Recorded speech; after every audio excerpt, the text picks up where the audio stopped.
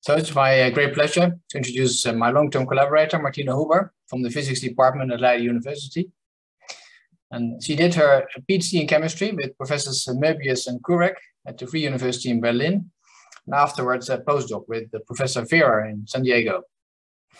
And then she did habilitation in Berlin.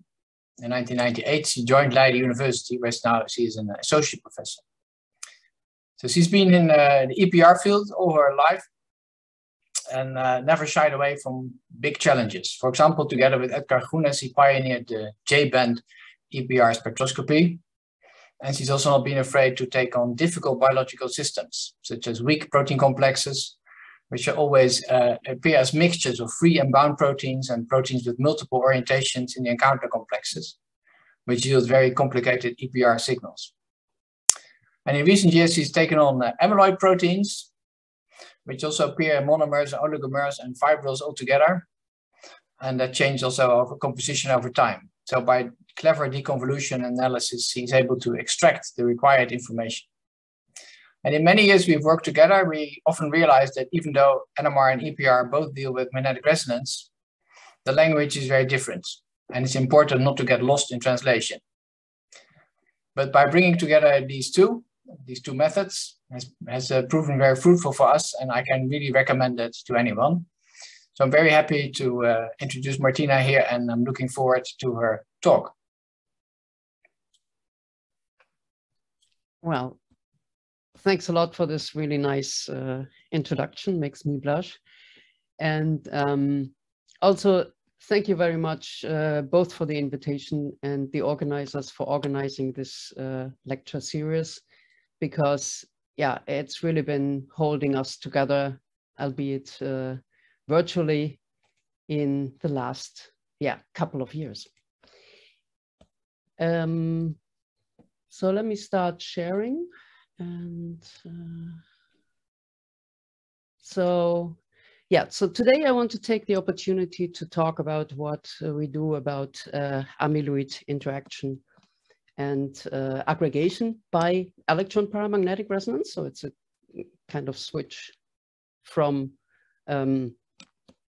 what we've just heard, and also you will see the protein becomes a lot more simple than what we've just seen. And most of what I'm going to describe actually will be done in relation to alpha-synuclein. And so let me just give you a brief introduction into this protein. So it is a real protein, and it was first discovered as the main component of the plaques that are found in Parkinson's disease, so shaking paralysis. And this is a scan of a brain region, and here you see these deposits. And that was the source where alpha-synuclein was first found. And then it was discovered that it's actually a functional protein, and that it obviously has a physiological function. Now, what's unique about this protein, and of course there are many alpha-synuclein specialists here, so I'm not talking to them, but let me just briefly review. So alpha-synuclein is an intrinsically disordered protein that has no or very little structure in solution, but that in contact with other systems actually takes on structure, and as we now know, is functional. And it's really amazing what has been discovered in the last time period about what its functional aspects are, because we now know that it's not only in the brain, but or not only in the synaptic cleft. That was sort of the original idea. It also occurs in almost any organelle that we can think of: mitochondria, cell nucleus, endoplasmatic reticulum, if that tells you something. So in all these environment, it interacts with other partners, and so it has interactions with other proteins. Of course, membranes are very important for the mitochondria and the brain synaptic reaction, but also it seems to interact with DNA, maybe has something to do there, and well, then the endoplasmatic reticulum. So the first question is, what is its functional role? And then the second is, of course, because it's involved in the shaking paralysis and other neurodegenerative diseases, which of these functions are disease related? So what where it could play a role would be oxidative stress, membrane damage, misfolding, and of course the self-aggregation that is sort of the hallmark of the disease. So let's take a look at what we're going to discuss today. I want to focus a little bit on the membrane interaction of alpha-synuclein, and then in the second part to talk about the self-aggregation of amyloids. Of course, we all realize that alpha-synuclein does not contain unpaired electrons, and if we want to do electron paramagnetic resonance, then we need unpaired electrons. And so I'm going to talk about nitroxide spin labels, and they can be introduced at a position of interest by site-directed mutagenesis and then attaching to this nitroxide spin labels. So at least we can put in our probe and we can make basically this molecule spy for us for what the protein is doing. So let's take a brief look at the sort of well-known energy level scheme that we're going to deal with. And just the obvious difference is, of course, that the magnetic moment of the electron is significantly larger than that of the nucleus that we're used to.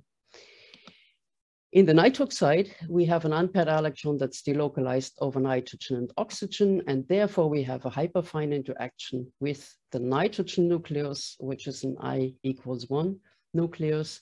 And so that causes a 3-line spectrum. And then we do EPR, at least until the part that I'm discussing here, in continuous wave, and we sweep the magnetic field. And to make your life even more complicated, we detect the first derivative of the signal. So you see these funny line shapes here. And one of the things that we're interested in is also, of course, increasing the resolution. And one of the ways to increase the resolution is to go, as you know, to higher fields. And so typical EPR spectra are done at 9 gigahertz, 0.3 Tesla. A 14 megahertz NMR spectrometer. Furthermore, we have 10 times higher frequencies. And in Leiden, we also have the possibility to have this 30 times higher frequency, because this is one of the features of our group. So we design instrumentation and also in particular to go to high field EPR. And the spectrometer we have here is laboratory developed. It operates at 275 gigahertz, and it has a very high sensitivity also compared to other systems. And just to highlight, so the sample actually goes into a resonator that's hidden inside here, and we have nanoliters of samples in these experiments. So what is the advantage of going to high fields for nitroxides? Well, we can directly see the anisotropy of some of our interactions. And the anisotropy means that if a nitroxide is oriented like this with respect to the magnetic field, then its absorption would occur in the low frequency region. If it's oriented perpendicular to that, its resonance would occur at this particular point. But anyway, most relevant is that the interactions are anisotropic, because that's the observable that we're going to use in our investigation. So if all the molecules are in a frozen solution, so all the nitroxides are solidly are in a solid state or rotating very slowly, then we see this powder pattern. Now, as the molecule starts rotating, we see a partial averaging of these orientations, and then we go to the motionally narrowed situation that you see up here. So all this should be roughly familiar. We're trying to still communicate. I was going to talk about the membrane interaction of alpha-synuclein. So let's take a look at what is known about this. So we have membranes. We've also heard membranes in the previous talk of Gerhard Wagner. So we have membranes. Of course, they're made up of lipids. And the thing about alpha-synuclein is that it actually binds to the membrane surface. So we have the membrane surface and it binds as an amphipathic helix on that surface. A bit unusual. And it also has an alpha helical region that spans residue 1 to about 100 and a peculiar charge pattern. So this is what was known. And how do we use EPR to learn more about this? Well, here I'm just showing a cartoon, basically. So if our protein is not bound to anything, and then we would have a highly mobile spectrum. So this would be the blue spectrum shown here, narrow lines. And if the part of the protein that the spin label is attached to binds to something, for example, a vesicle, then the motion would slow down and we would observe this broader spectrum that you can nicely see here in the high field line. So that's the observable that we're going to use. And one thing that we did was to take a look at how membrane charge affects the binding. And so this is my cartoon of the alpha-synuclein here. So this is the membrane binding part, and this is the C-terminus. And so what we did is we investigated spin labels at different positions. And the observable or the observation was that if a spin label is attached to this part of the protein, it actually lets go of the membrane at higher charge density than the other end of the alpha helix, where we see that the letting go actually occurs at a charge density that's much lower. So we detect differential binding by using this technique. Now, of course, we wanted to go to more natural membranes. This was a very simple lipid, so to speak. And so one example is, well, how do nerve cells talk to each other? So we have a nerve cell that's transmitting and a nerve cell that's receiving, and the action happens at the synapse, where the neurotransmitter is actually encapsulated in a vesicle and then released to the outside membrane of the transmitting neuron to be taken up on the receiving side. And here we were interested in the membrane that encapsulates the neuron, and that's the neuronal plasma membrane. The second part we looked at was the mitochondrion. So that's the energy power plant of the cell. And so this is an organelle of the cell. And here we looked in particular at the inner mitochondrial membrane. So what did we see? What we saw was a bit surprising, was that when we look at two residues that you see are quite close to this end of the helix that was letting go at relatively low charge, high charge density, we see that the lines are pretty broad. So these are the two positions at the mitochondrial membrane and the neuronal membrane. The lines are broad, indicating that there's still good binding. And that is surprising because those natural membranes are actually charged a lot less than the examples that we've seen. So our observation is that the alpha-synuclein really has a specific interaction, or in other words, the surface of such a natural membrane is really different from our model membranes. And there seems to be something that makes the alpha-synuclein specifically interact with it. We also, of course, do deer and measure distances. So we were also able to show that the alpha-synuclein then binds with a different conformation than we've seen in other cases. But the take-home message here is that evidently there are natural membranes and they have specific properties, and or the other way around, alpha-synuclein sequence must encode something that enables it to specifically interact with these specific membranes. So much for the membrane interaction. And then we come to the second yeah, sort of fascinating thing about amyloid proteins.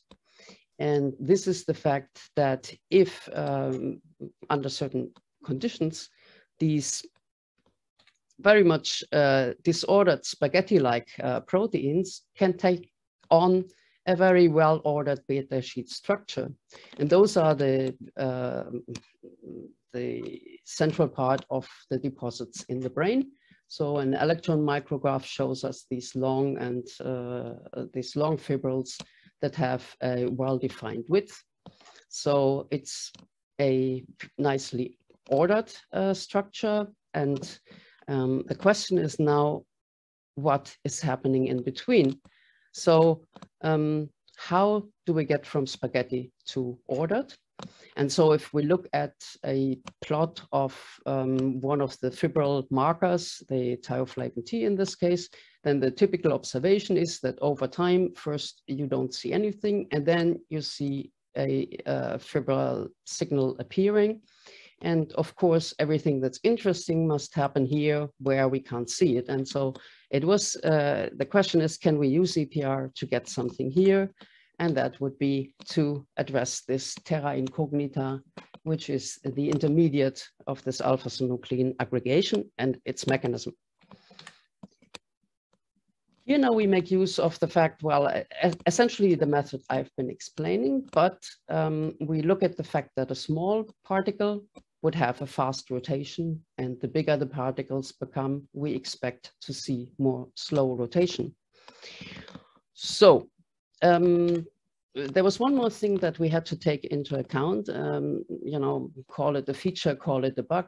The spin label I've been talking about before is actually quite loosely attached to the protein backbone, which is nice for some things. But in our particular case, it could mask some of the aggregation. And so we went to a different type of spin label where the spin label is now directly linked to the protein backbone. To make our life even more easy, we went to a particular shorter sequence that was basically described by the Eisenberg group, which has the advantage that it seems to arrest in an intermediate oligomer state rather than going through to the fibril very fast. So that would make our experiment more likely to succeed. Now, and lo and behold, so when you look at this low frequency spectrum here, the standard EPR spectrometer, then, well, it takes a really talented bachelor student like Ireitz to actually see that something is happening here. But when we go to 95 gigahertz, you probably believe me more easily that there is really a broadening visible. And so that was really a crucial effect here. And then we do spectral analysis to get some idea of what's going on. So we see this red feature here, which we attribute to monomer because it's fast rotating. Then we see an intermediate fraction shown in green here. And then we see this light blue fraction that is a slower rotating state.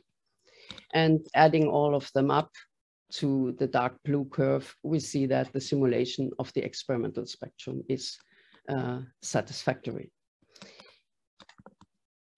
And very recently, we've also shown that we can do a similar experiment with the alpha-synuclein and also here see the development of aggregation in situ. Now, this brings me to the end. I've shown you membrane binding and how we can determine membrane binding with residue specificity. And well, that we have a tool by which we can get more information on the intermediates of aggregation. Of course, you know that EPR can measure these, very powerful nanometer distance constraints. So I haven't talked about them. But what I want to bring across is that we can really get the interactions of intrinsically disordered proteins where we're not limited to any size of the partners. So any one of the partners that I've been mentioning, in principle, can be targeted. This is done at room temperature and actually in situ, so wild things happen. So with this, yeah, we think we're well equipped to get into this terra incognita of intrinsically disordered proteins. And I mean, my group is really small. Current members are Leonardo Passerini and PhD student Lionel Ndamba, who's doing the biochemistry. Jackie actually works on the iron side of Alzheimer's and other neurodegenerative disease, former group members.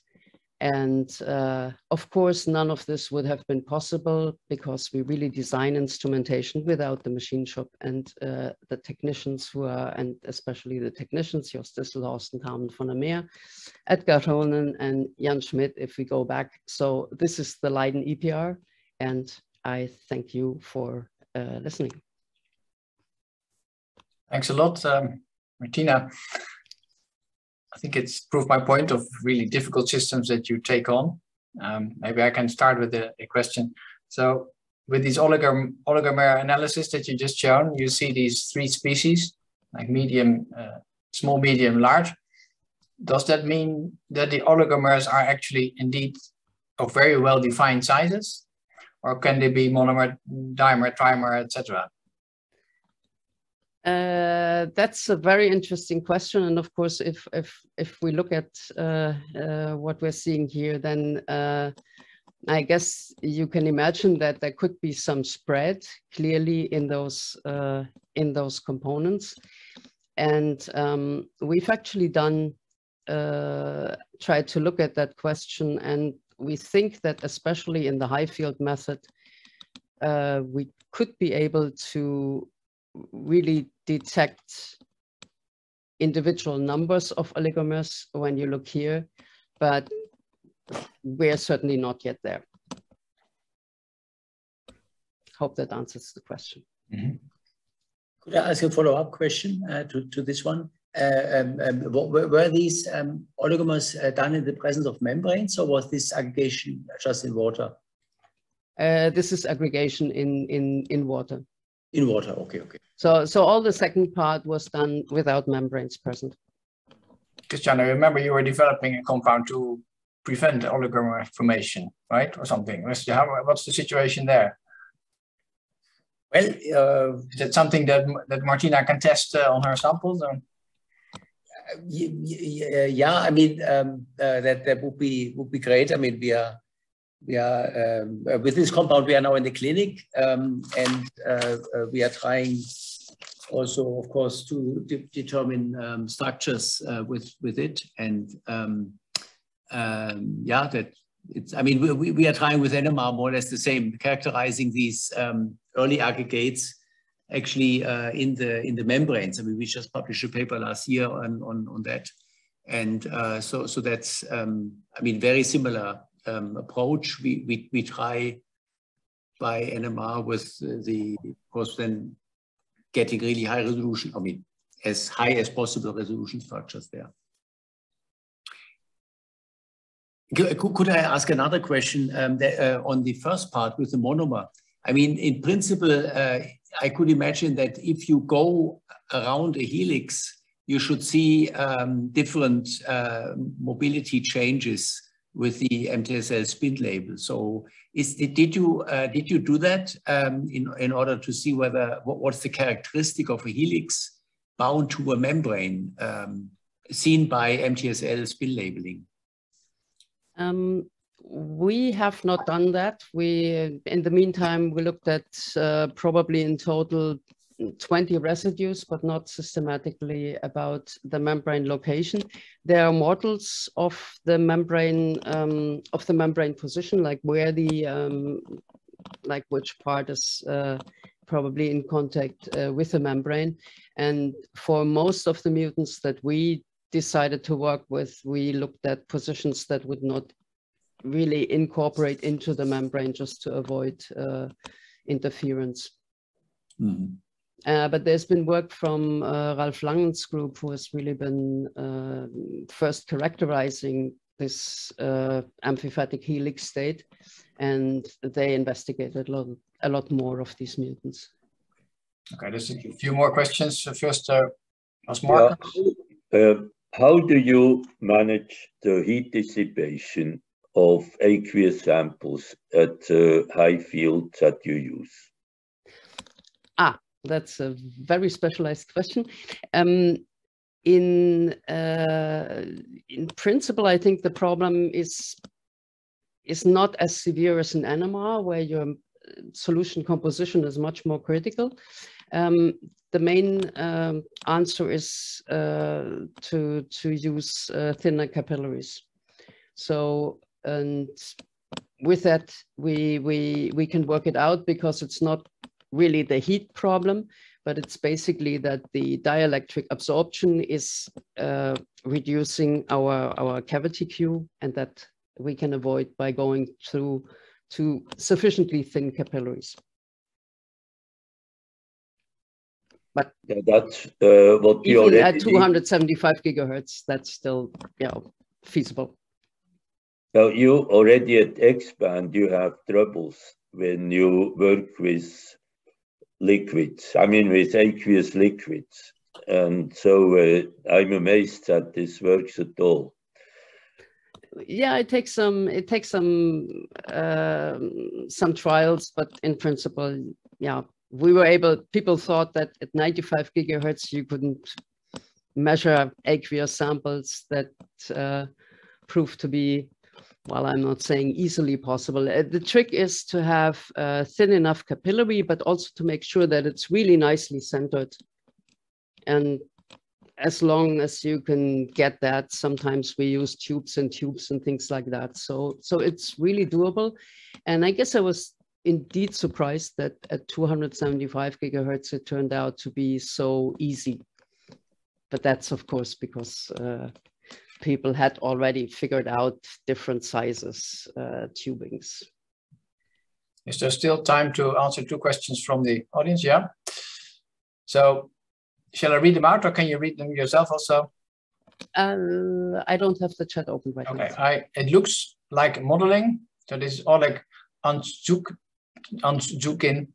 It looks like modeling of the high field wing in the spectra is somewhat more problematic, right? You had this zoom in, yeah, it's still on the screen. The zoom in, and then the high field is a bit difficult. Could you possibly comment on that? Why is this so? Yeah, I mean, this is, of course, a hugely blown up spectrum. So that also, of course, blows up the discrepancies. I think they're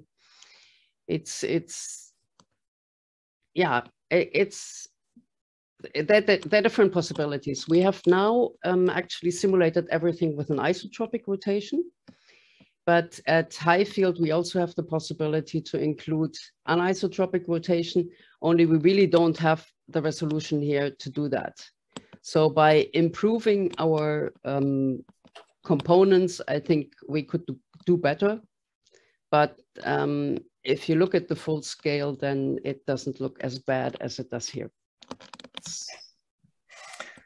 Okay, Ulrich Lepage asks, thanks for your talk. Do you systematically use fluorescent reporters of aggregation in the preparation of your samples? It has been reported that upon injection in vivo or lab-grown fibrils, the most toxic oligomer samples were those that had showed little or to no thioflavin T Congo red signal during growth. Similar, those also had a very strong fibrillation as reported from EM. Yeah, so we regularly track usually TiO-T fluorescence while we take our EPR samples. I think I'm showing it here in the next slide. So we regularly do TiO-T fluorescence to detect fibrils at the same time as we take out EPR samples. And that's an important control the giveaway is, of course, that we see these oligomers appearing before the TIOT fluorescence sets in, and that's a good sign that it's really an intermediate and not a beginning fibril. Marcus had his hand up, but it's down again. Do you still want to ask a question? Yeah, I can ask, and then I can close the session as I did. So, right. yeah, my question was a little bit, I mean, you commented on this, that the structure is measured by Deer or probed by Deer in this sort of mitochondria or so membranes was different from, I guess, other Deer measurements which have been done by David Eliza and other people, I guess. So what are the differences really? Yeah, what we see is that's shown here. So that's basically the result. So what we see is that this very, for the specialist, sorry. So this very tight horseshoe structure that we see on the model membranes, that doesn't occur, and what we see is actually rather a more extended or a superposition of broader helical forms. So that's in a nutshell what we see here.